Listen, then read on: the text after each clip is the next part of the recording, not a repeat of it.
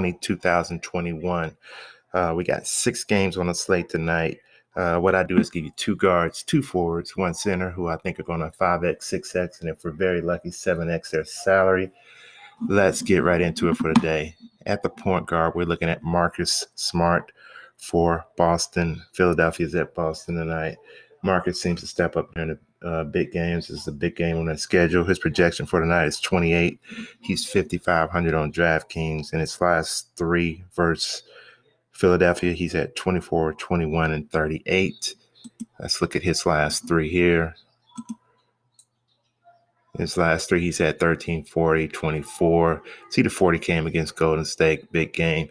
Marcus seems to step up in the big game, so we'll see what happens tonight. But he is in a very good position tonight with Boston being a little shorthanded. Al Horford's out. I think Jaylen Brown is back. So Marcus gets to start tonight, and we should expect big numbers from him tonight. Let's look at the shooting guard position. At shooting guard, we're looking at Damian Lee for Golden State. Jordan Poole is out tonight. Damian Lee's getting a start. He has a projection of 15. He had 19 in his last game. He's 3,800 on DraftKings. It's going against Sacramento, who's 29th versus shooting guard position.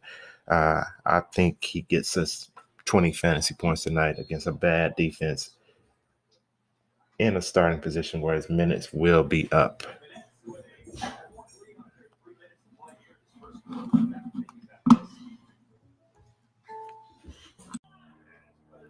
Let's look at the small forward position. At small forward, we're going to stay with the Sacramento Golden State game, and we're going to look at Otto Porter Jr., 3,700 on DraftKings. Andrew Wiggins out, Jordan Poole out. Porter's usage should go up tonight, and we should see an uptick in fantasy points. Let's look at his last 3. His last 3 has been 18, 17, and 9. He has projected 26 fantasy points for the night with a minute projection of 27. In my model, he's the 4th best small forward. That doesn't mean he's going to have the 4th most points out of the small forwards, but you take everything into consideration, salary, points, minutes, etc. He's the 4th best small forward in my projection for tonight. So, and he is definitely a value pick. So, Otto Porter Jr. is someone I'm looking at the small forward position. Let's look at the power forward position, and we're going to look at Royce O'Neal, Charlotte at Utah. O'Neal's projection on night is 21. He's 4,200 on DraftKings.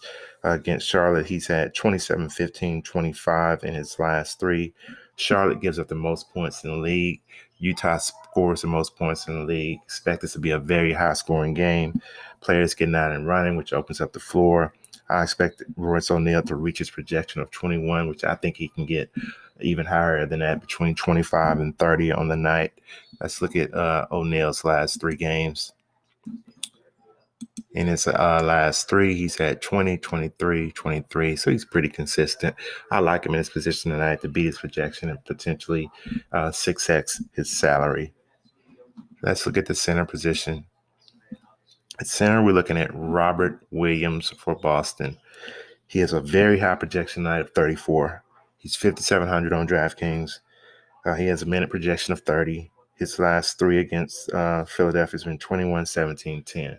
So if Robert Williams can stay out of foul trouble, I think he reaches his projection. But that's the key. Sometimes he gets in foul trouble in these big games against these great centers.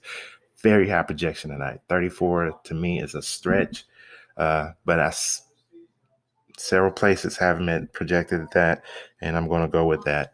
So the key is Williams have to stay out of foul trouble. Let's look at his last 3 overall. His last 3 has been 30, 22, 24. So I like Williams at the center position tonight.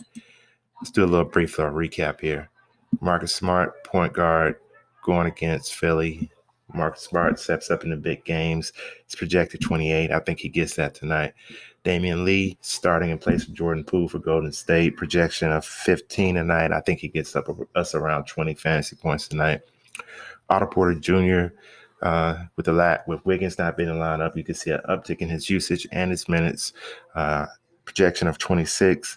If he gets 26 on a $3,700 salary, it's a win-win for everybody.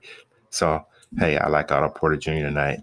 Royce O'Neal in a Charlotte team that's ranked 22nd versus the power forward position in a game that's potentially can have a lot of points scored. I like Royce O'Neal in an open court game that like this.